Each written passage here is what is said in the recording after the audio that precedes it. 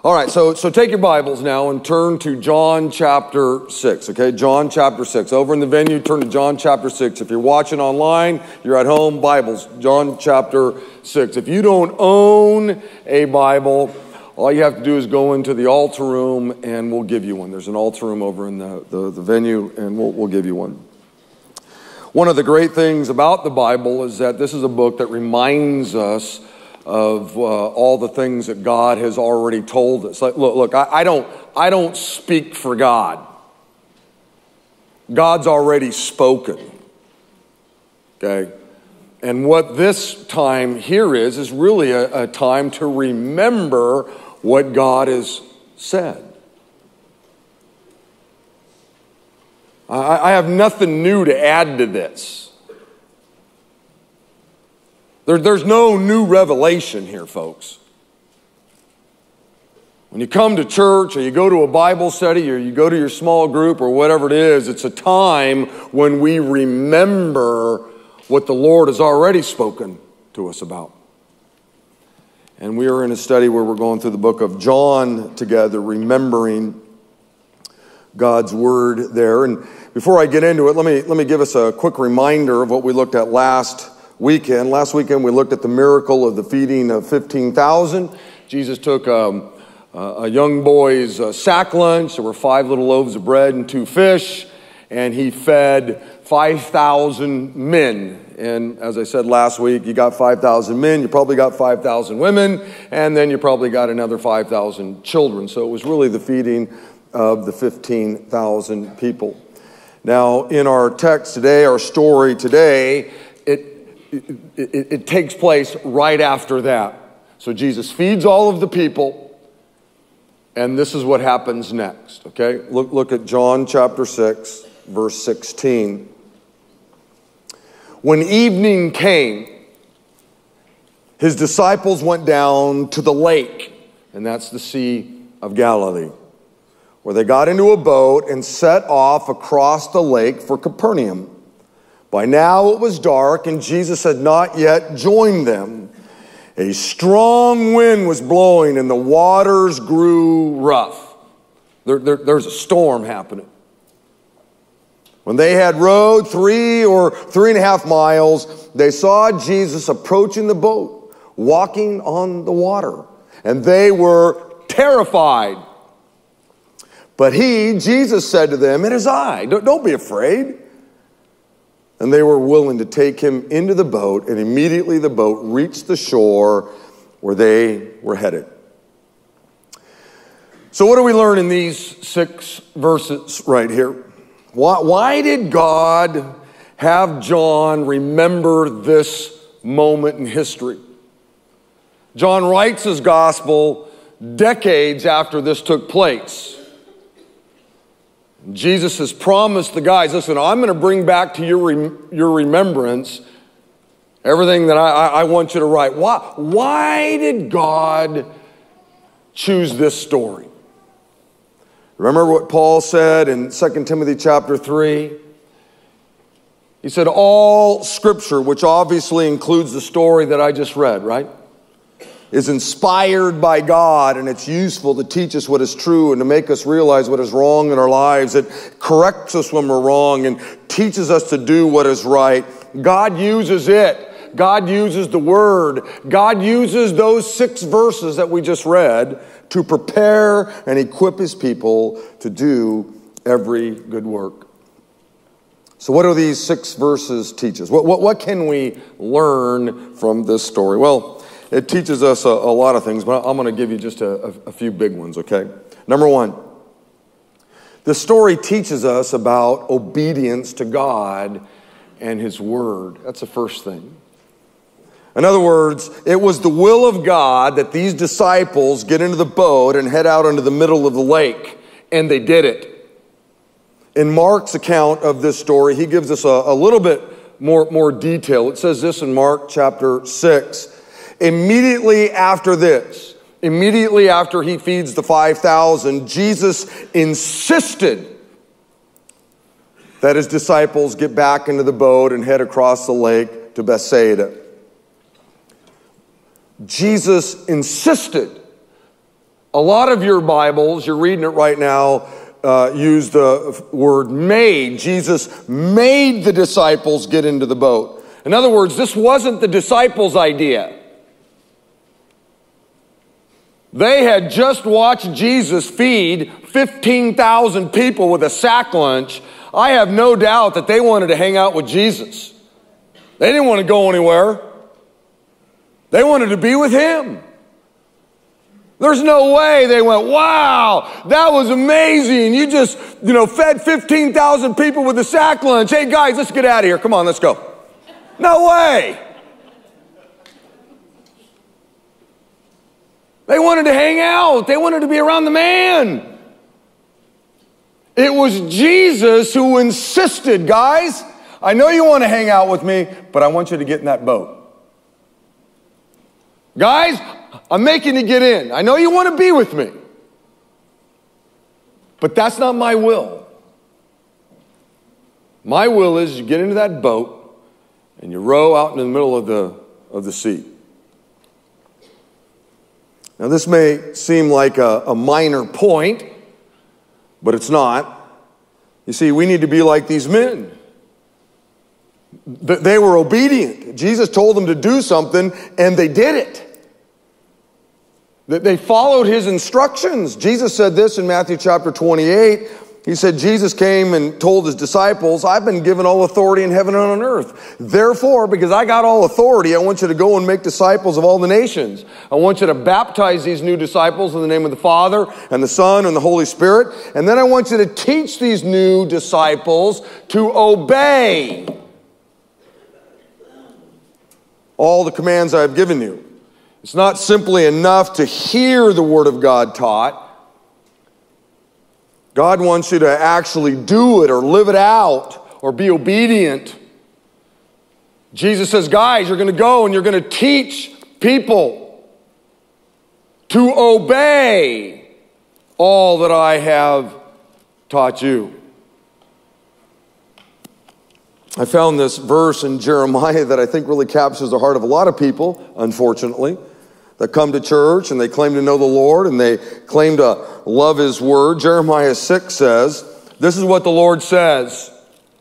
Stand at the crossroads and look. Ask for the ancient paths. Ask where the good way is and then walk in it. In other words, do it. And you will find rest for your souls. But you said, we will not walk in it.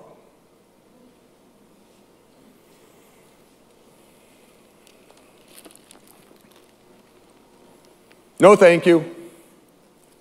I'm not getting in the boat. I don't care what you say. I'm the CEO of my life. Don't tell me what to do. I'm going to live life the way I want to live it. When you hear the Word of God preached or you read the Word of God on your own or whatever, do you have a desire to actually do it? There's a great story found in 1 Samuel chapter 15 about the importance of obedience, and I'm going to read the whole thing. Most of us know the story. Some of you don't, but it's really a weighty story. One day, Samuel, and he was a judge or a prophet, said to Saul, and Saul was the king of Israel. In fact, Saul was the first king of Israel. It was the Lord who told me to anoint you as king of his people Israel. Now listen to the message from the Lord. This is what the Lord of heaven's army has declared. I've decided to settle accounts with the nation of Amalek for opposing Israel when they came from Egypt. Now go and completely destroy the entire Amalekite nation. Men, women, children, babies, cattle, sheep, goats, camels, and donkeys. If you got a half a cell working, God was crystal clear, right? If you got one of these in your hand, God's crystal clear. His will, isn't hidden in a cave somewhere or under a bush. He makes things pretty clear. And here he makes it pretty clear. So Saul mobilized his army at Telam, where there were 200,000 soldiers from Israel and 10,000 men from Judah. Then Saul and the army went to the town of the Amalekites and lay in wait in the valley. So far, so good. Saul sent this warning to the Kenites: move away from where the Amalekites live, or you will die with them, for you showed kindness to all the people of Israel when they came up from Egypt. So the Kenites packed up and they left, or the Canaanites, however you want to say it. Then Saul slaughtered the Amalekites from Haval all the way to Shur, east of Egypt. He captured Agag, the Amalekite king, but completely destroyed everyone else. Saul and his men spared Agag's life and kept the best of the sheep and goats, the cattle, the fatted calves, and the lambs, everything, in fact, that appealed to them. That's interesting, isn't it? That's not what God said, was it? Saul's going rogue here.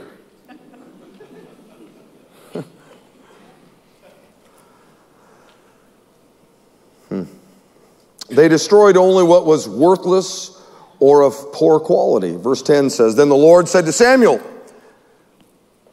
I am sorry that I ever made Saul king, for he has not been loyal to me and has refused to obey my command.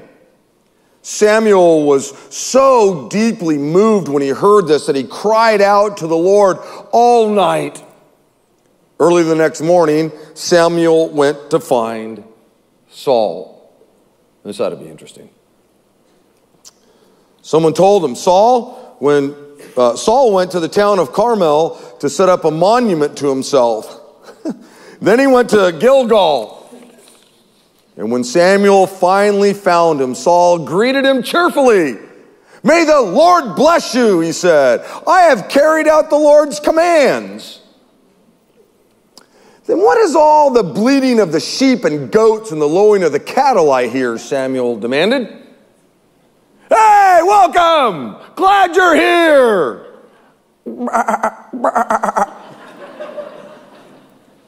Hey, what's that? Saul? What's all that noise I'm hearing?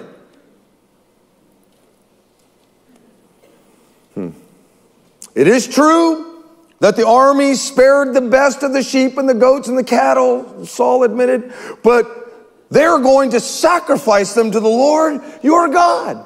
But we've destroyed everything else. Not a bad plan, right? Just not God's plan.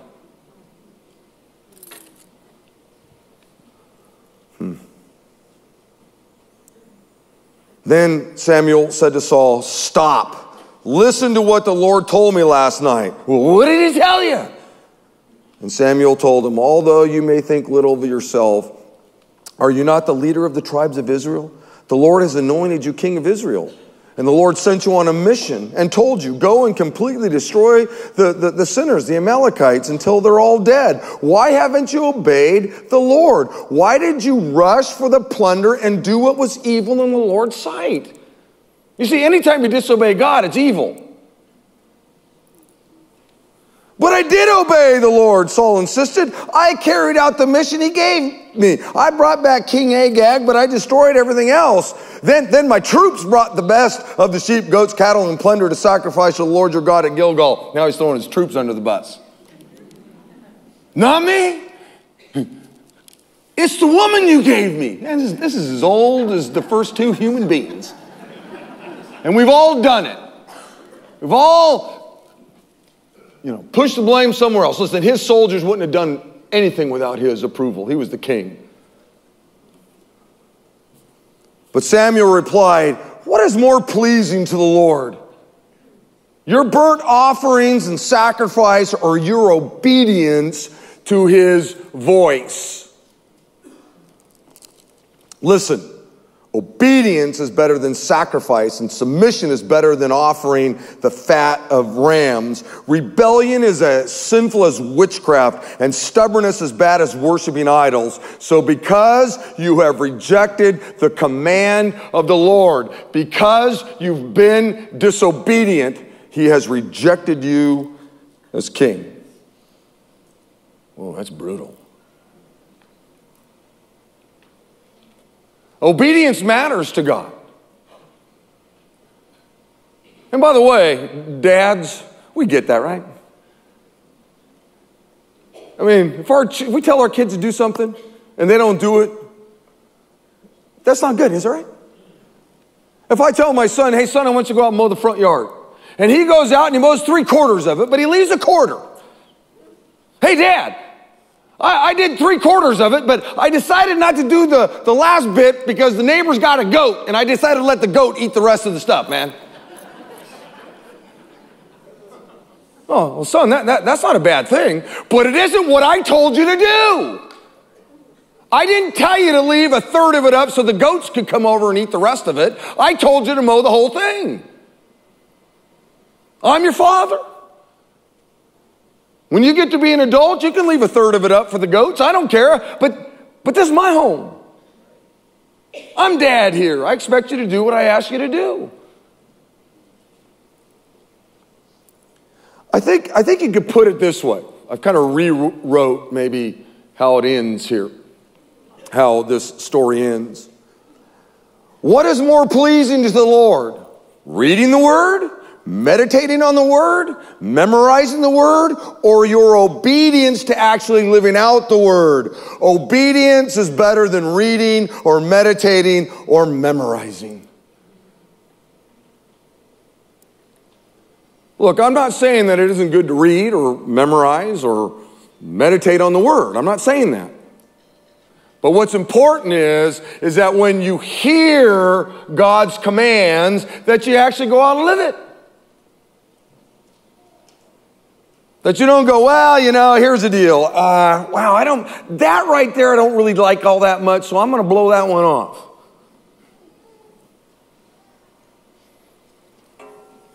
Here's the bottom line. The disciples were given a command from Jesus. Get into that boat and row to the other side of the lake. And they did it. They obeyed.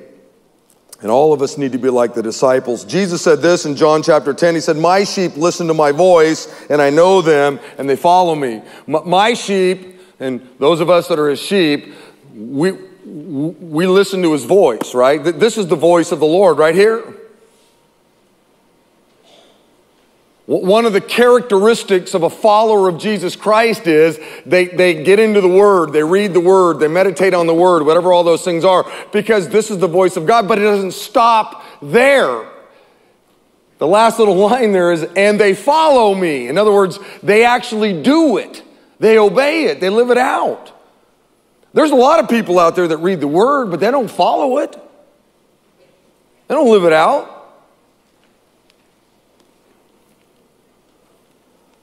Look, sitting here and listening to truth is easy, isn't it? Hey, going home and reading the Word is easy. It's easy. Anybody can do that. Anybody can sit in here and listen to truth. Anybody can sit over in the venue and listen to truth. Anybody can watch online and hear truth. That's easy. The hard part is getting up out of your chair and actually going out and living it out. That's where the rubber meets the road. So the first thing we learn from this story is that it was God's will that they get into the boat, and they did it. They obeyed. The second thing we learn is this. The story teaches us that God allows everybody to experience tough times.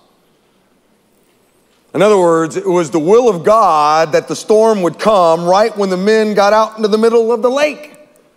Look at verse 18. A strong wind was blowing and the waters grew rough. Remember, it was Jesus that sent them out into the middle of the lake. It was God's will that they get in that boat and go out into the middle of that lake. Jesus knew a storm was coming. He caused the storm. Listen, sometimes problems, storms, difficult times come into our lives because we disobey the Lord, right? Jonah is a pretty good example of that. He literally ran from the Lord, and he paid a pretty good price for it. Or King Saul, who we just read, right? He disobeyed the Lord, and he paid a heavy price for it. I know of a lot of people that have disobeyed God's will and had, sex with somebody they weren't married to, and a storm hit their life, right? They got a sexually transmitted disease, or there was a pregnancy that they, didn't want. In other words, there was a price that they paid for their disobedience. I know people that disobeyed the clear teaching of the Bible, God's will as it relates to money. And they spent money that they didn't have on stuff they didn't need to impress people they don't even like. And now they can't make all their payments. They're paying a price for disobeying what the will of God is. But the other side of the coin is this. Sometimes storms come into our lives when we do exactly what Jesus tells us to do. These guys are out in the middle of the lake with a storm all around them because they obeyed the Lord. They were right in the middle of God's will, you see. Jesus said this in John chapter 16. He said, "In this world you will have troubles." Everybody's going to have troubles. It doesn't say in this world only disobedient people will have troubles. That's not what God's word says. God says that in this lifetime, this side of glory, the standard equipment of life is troubles. They're going to come. Troubles and sorrows and heartache and hard times are just a part of life. Everybody experiences them. It doesn't matter whether you're rich or you're poor, or you're black or you're white or you're male or you're female or you're single or you're married. Nobody's exempt from the troubles or difficult times in life. Jesus said this in Matthew chapter 5. He, that's God, causes the sun to rise on good people and on evil people. And he sends rain to those who do right and to those who do wrong. In other words, let me give you an illustration. Over here, you got a farmer. And he's planted corn. And he doesn't know the Lord from Howard Hughes. And over here, you got another farmer right down the road. Loves the Lord deeply. Cares about God and His Word. And he's planted corn. And God allows that big red ball to come up every day and heat those fields. He causes it to rain, so all that seed gets rain.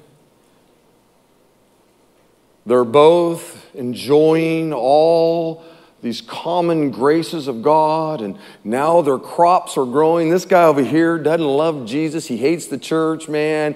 He uses God's name in vain. This guy over here loves the Lord deeply, committed to the church, serves in the church, and here's their corn growing, all because of God. And then, all of a sudden, this guy down here, a bunch of locusts come into his corn, and the locusts wipe him out.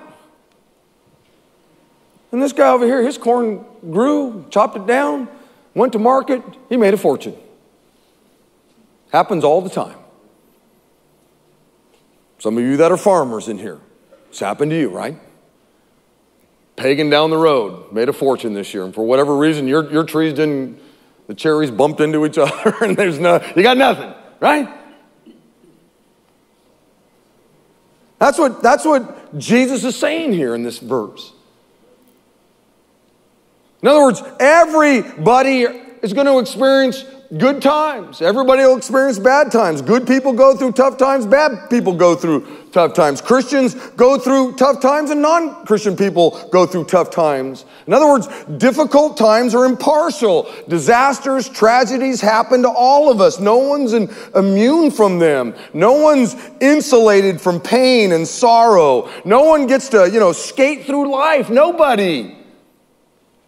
Even when you love Jesus and you walk in His will.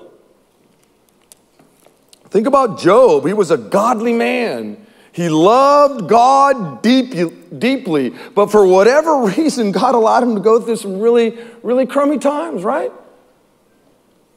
All this to say, obedience to God doesn't prevent storms in our lives, but it does give us the power to overcome those storms.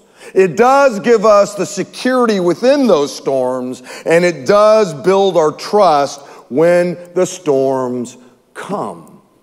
In fact, listen to what Jesus said in Matthew chapter 7.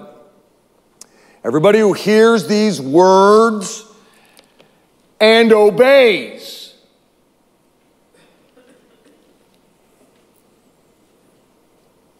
is like a wise man who built his house on a rock. It rained hard, man. The storms are coming. The floods came and the winds blew and hit that house, but it did not fall. Oh, there were some shingles that came loose and the front door is on one hinge now and a window got blown out. You go through a storm, there's some stuff happens, but it's still there because the person heard the word and obeyed it. He goes on and says, everyone who hears my words and does not obey them is like a foolish man who built his house on the sand. It rained hard, the floods came, and the winds blew and hit that house, and it fell with a big crash. What a great illustration, right? I mean, we all get that. You got two people who built a house. One person built their house on simply hearing the word. They had a Bible. It was sitting on their coffee table. They may have even come to church. They might have gone to a small group. They might have memorized all kinds of stuff. But they didn't live it out. They didn't obey it. And this guy over here, he built the house too. He heard the word, memorized it, but the key was he did it. He built it. Both homes experienced troubles. Both homes went through storms. One house survived, and that was the obedient house, if you will. So it was God's will for the men to get into the boat, and it was His will for them to experience a storm. But something really great happens in the story. It's the third point. The story teaches us that Jesus is always near when you go through a storm.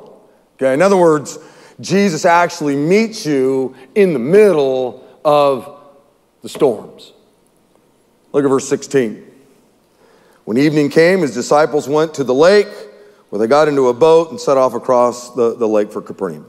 By now it was dark, and Jesus had not yet joined them. A strong wind was blowing, and the waters grew rough. When they had rowed about 3.5 miles, they saw Jesus approaching the boat. Jesus is right there. He's right in the middle of the storm. He sent the guys out. It was His will. You get out there, guys. The storm comes. They're right in the middle of the God's will, and here He is. Here's Jesus now, right in the middle of the storm. And they were terrified, it says. Listen to what King David said. See if anybody can relate. He said, "Save me, O God, for the waters have come up to my neck. I sink in the miry depths where there's no foothold. I've come into the deep waters. The floods engulf me. I'm worn out calling for help. My throat is parched. My eyes fail looking for my God."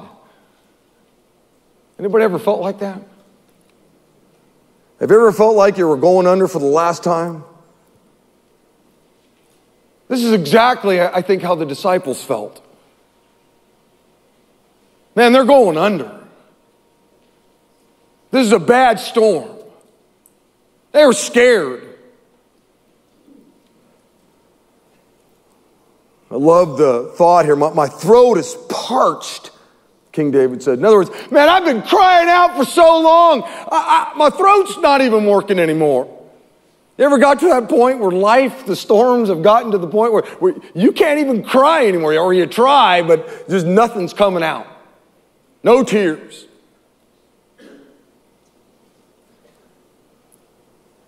What do you do when your marriage is in deep water? What do you do when your teenager's gone sideways and there's a storm in your home? What do you do when your parents are divorcing? What do you do when they find a lump, where there's not supposed to be a lump, and there's this unbelievable health storm that's now swirling in your personal life, your family?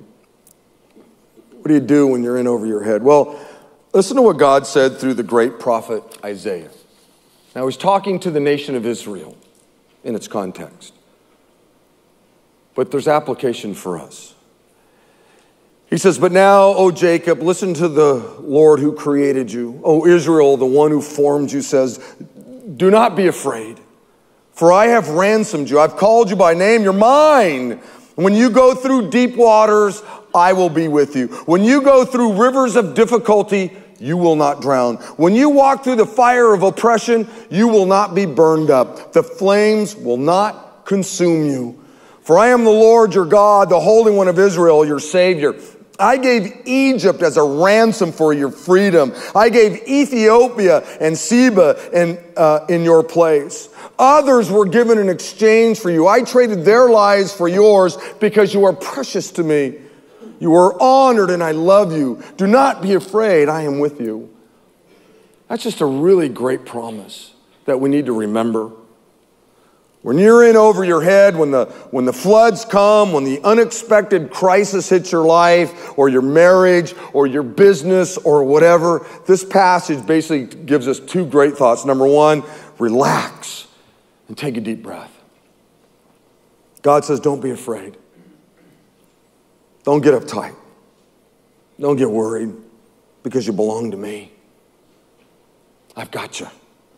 I've got a plan for your life. And beloved, God's plan for your life is always greater than the problems you're going through. God's purpose for your life is always more significant and more powerful than the problems you're facing. Yes, you're having a problem. Yes, it's a crisis. But God says, look, don't be afraid. Just relax. Don't be afraid. And the second thing I kind of took from this little passage in Isaiah is this. Remember that God is with you. Here's the deal. When your marriage goes through deep waters and great troubles, God says, remember, I'm with you. In other words, you're not going through it alone. When your teenager goes sideways, look, God says, I am with you. I'm with you through this. When your business isn't doing very well, and you don't think you're going to be able to make payroll, God says, hey, I'm with you. I'm with you. You're not going to go through that alone. When the doctor on Friday says, hey, listen, we got this lump, but I can't tell you what it is for another week. Got to come back. Well, we can put a guy on the moon. We got a car on the moon. A doctor can't say, look, got a lump, let me tell you what it is right now. No, that's not how they do it. Hey, you got a lump, come back next week and we'll tell you what's going on. What? I talked with a woman last night on Friday, got the news. There's a lump. Come back next week, we'll tell you what it is. So guess what? Here's a storm. What? And they're a young couple, she's married. Hey, God's with you in this thing. You're not alone. Yes, you got your husband, praise God, been married about a year. Thank God for him. But guess what? He's on the boat with you. He's nervous too. The Lord is with both of you. Don't forget that. Look, here's the deal. When you're in a storm, you may get wet. You may take on some water. You may bump your forehead on a bench. You may cough up a bunch of water. But you're not going to drown. You're not going to. Because the Lord is with you. You just need to say, Lord, I'm trusting you. I'm trusting you to see us through this. Isaiah uses the word through. Look at verse 2 of Isaiah 43. When you go through deep waters, I'll be with you. When you go through rivers of difficulty, you won't drown. When you walk through the fire of oppression, you won't be burned. He doesn't say when you go over the floods or around the floods. He says when you go through the floods, because sometimes the only way to go through something is you got to go through it.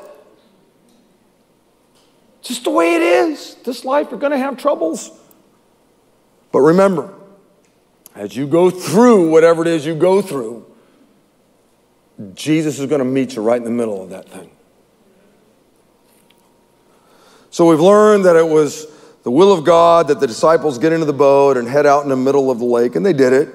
And we've learned that everybody will experience storms in their life. And we've learned that when you go through storms or difficult times, Jesus is right there with you. Now let me tell you why this is so important. Let me tell you why it's important to relax and take a deep breath and remember that God is with you when the storms of life hit. Okay, it's number 4. I'll give you number 4. This story teaches us that fear always keeps you from recognizing Jesus. You know, fear is an ugly thing. It's a powerful thing. They thought Jesus was a ghost or something. Their fear kept them from recognizing him in the middle of the storm. And that can easily happen to us. There have been many times in my own personal life, even as a pastor, where I've been in a storm. The stuff is happening. And you know what? I was just afraid. And whenever I get afraid, I forget that the Lord is with me. It's weird what fear does. All of a sudden, all you do is start focusing in on whatever's happening in your life. You're focusing in on the waves and the stuff because you're afraid. I can't tell you how many times I've had people come to me when they're in the middle of a storm. And they'll say to me, Pastor Rick, I feel like God is 1,000,000 miles away. I feel like God isn't listening to me anymore. I'll bet you've said that. Because it's just what happens. The storms of life come and we get afraid of the outcomes or what's going to happen. And so we immediately forget that Jesus is there. He's in the middle of the storm. Let me ask you, what command do you think is repeated more often in the Bible than any other command? Don't commit murder? That'd be a good guess. How about don't commit adultery? That'd be a pretty good guess also. But Jesus said to them, it is I, do not be afraid. That's it. That's the number one command in Scripture. You read it over and over and over again. Don't be afraid. Don't be afraid. Literally, that phrase is sprinkled throughout the Bible.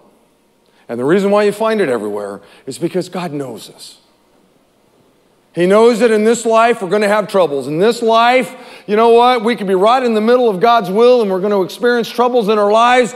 And when that happens, we're going to get afraid. And God says, listen, don't be afraid. Don't be afraid. Don't you be afraid. I'm with you. You're not going through this alone. In Daniel chapter 3, we're told the story of these 3 young men that were sentenced to die by being bound up and thrown into a really hot furnace. Shadrach, Meshach, and Abednego. Some of you know the story. It says this in verse 24. But suddenly Nebuchadnezzar, he was the king, jumped up. Okay, they've got the 3 guys and they've thrown them into the fire. Okay. Nebuchadnezzar jumped up in amazement and exclaimed to his advisors, hey, didn't we tie up 3 men and throw them into the furnace? It's kind of a rhetorical question. It was Shadrach, right? Meshach and Abednego, right? Yeah. Got those guys tied up, we threw them in the fire, right? Yeah. There was 3. Yeah. Yes, Your Majesty, we certainly did. They replied, look, Nebuchadnezzar shouted, I see 4 men. There There are 4 men in that storm. There are 4 men in that fire. There are 4 men in that difficult situation. Unbound, walking around in the fire unharmed. And by the way, the 4th guy looks like a god. Doesn't look like Shadrach, Meshach, or Abednego. I got the feeling when those guys are all tied up and they're being thrown into the fire, God said, don't be afraid, Shadrach, Meshach, Abednego. You don't have to be afraid. Don't be afraid. Yeah, it looks hot. Woo, it's going to be hot. Well, I'm going to blow your minds because I'm in the middle of it. Whoop. Next thing you know, they're all in there walking around, hey, what's happening? And everybody's looking in going, what?